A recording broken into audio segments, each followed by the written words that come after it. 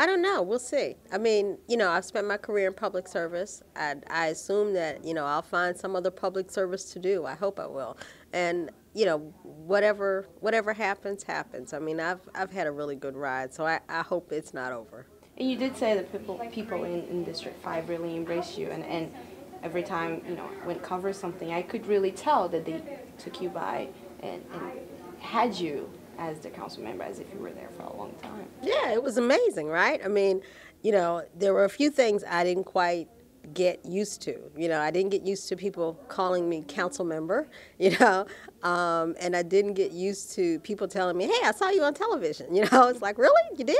So, but the best thing about it was the way that the people really did accept me. They didn't regard me as a placeholder or somebody who was just sitting there warm in a seat. They regarded me as their representative, and they really embraced me as that. Now, election night, what are your thoughts so far? I am anxious.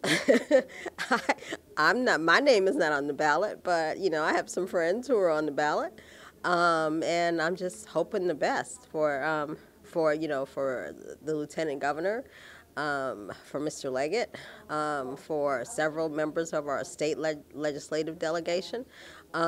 It's a strange year in politics.